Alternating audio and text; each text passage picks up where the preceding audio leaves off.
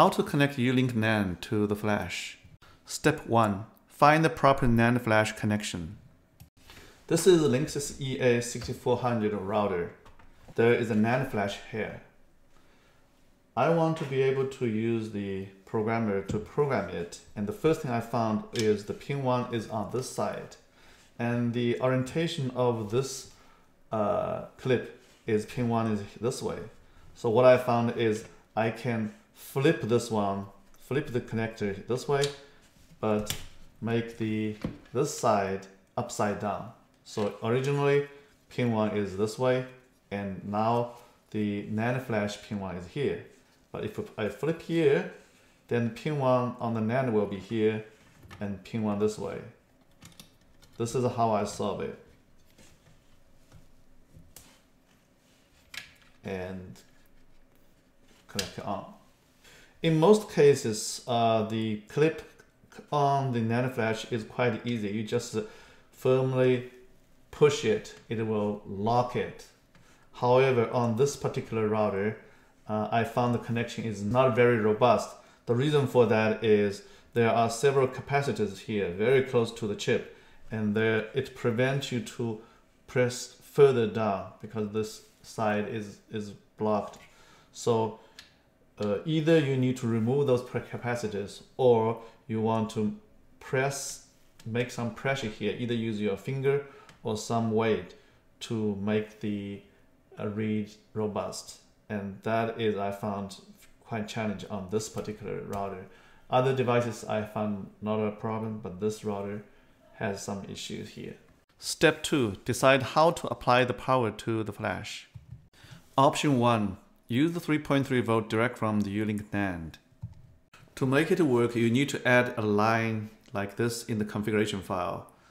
This method is quite easy, but only when the power stays at 3.3 volt. In this case, the flash does get detected, but I found the power draw is too much, like go to 2 point some volt, and I found this is not a good method to use for this router. In this example, I'm first selecting NAND 512 to see if I can detect flash, and in this configuration, I have the give power from the 3.3 volt here. So now I power on. First, I need to hold steady.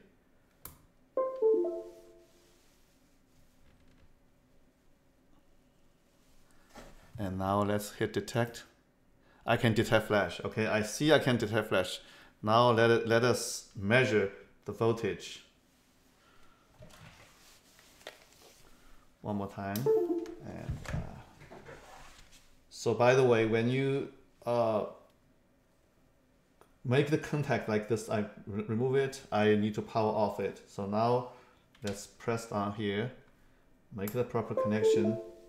Even on the screen shows 3.3 volt here or 2.9 volt. Let's measure the real voltage on the chip here. It's only 2.1. Let's check again. 2.11 volt. And also the voltage, I have measured voltage on this side, also 2.7 volt, which means it's not very good idea and it will make the device this burned. So I'm going to use the second method. Option 2, use dedicated 3.3 volt power supply. I'm reselecting target using the EA6400. This configuration does not have the give power, so it's just NAND flash. And currently I am, let me keep here. Currently I am connecting like so, and power on. This shows 3.75 volt, but the detection only detects to 3.02. Let's go up a little bit.